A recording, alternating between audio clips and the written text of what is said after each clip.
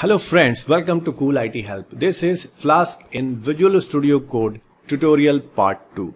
If you directly came to this tutorial, I want to tell you one thing. We have already done the Flask development environment setup for the Visual Studio Code in our tutorial part 1. So I would suggest you please watch that tutorial first and then you can continue with this tutorial part 2. So this will be easy for you to understand everything. So guys, in the Flask tutorial 1 we have created one folder which was hello_flask and that was opened here in the Visual Studio Code.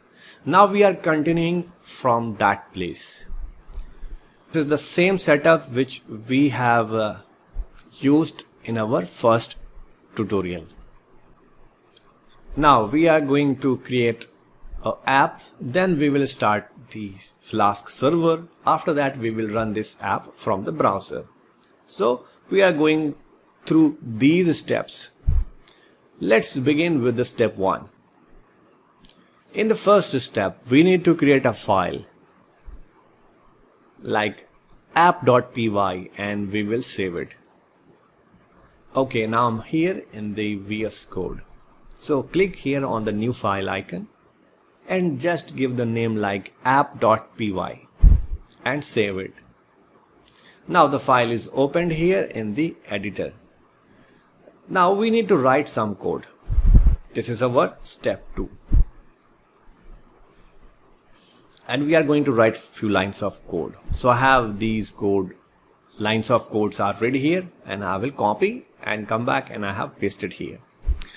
Soon I will find that some errors because I have done copy and paste. So I have to adjust the indentation as per suggestion by the Visual Studio Code. This way I have removed the errors from the syntax error from the code.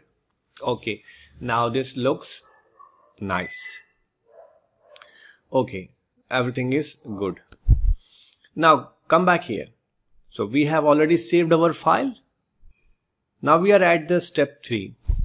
Now it's time to run the Flask server by using terminal with the help of this command. So this command is given in the description and you can get this from that place. Okay, it's easy. If your terminal is not open, so you can simply open a terminal and activate your virtual environment. Inside your virtual environment, just paste this command: python-m flask space run. Okay, this way press enter. Once you press enter, you will see a message.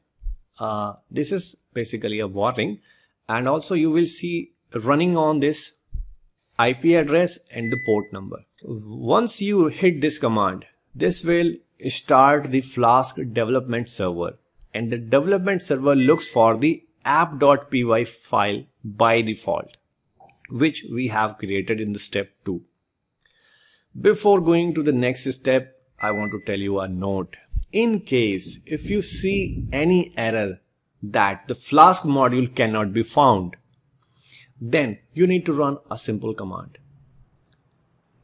So you will run this command on your terminal: python-m pip install flask. Once the command completes, you need to restart your Visual Studio Code and your error will disappear. Okay, in case in the problem section or here on the terminal somehow you get the error, then you need to run this command. Okay, once you run this command, your error will disappear. And don't forget to restart your Visual Studio Code.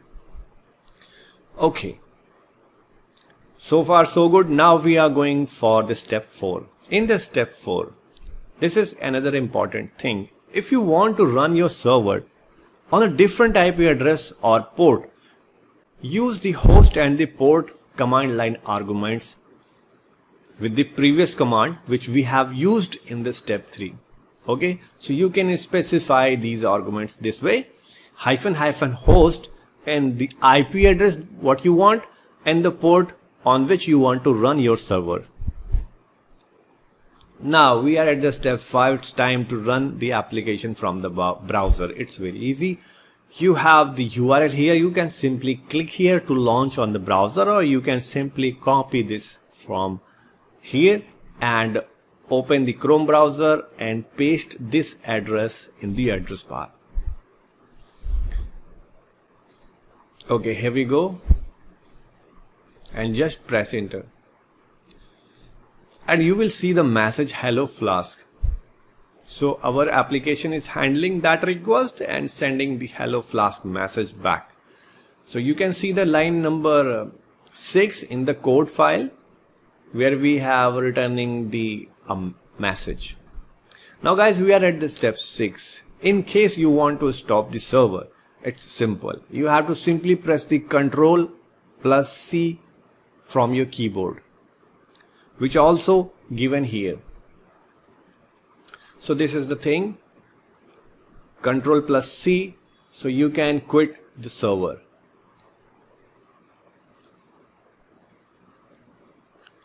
And again you want to start, you have to simply follow the same process. Python-m flask run, and you can again run the development server.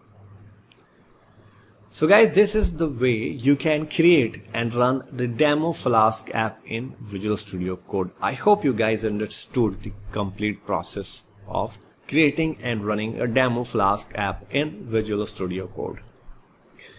If you guys found this tutorial relevant and useful, please hit the like button. Also, you can subscribe to learn more. And for now, thanks for watching. Cool IT Help.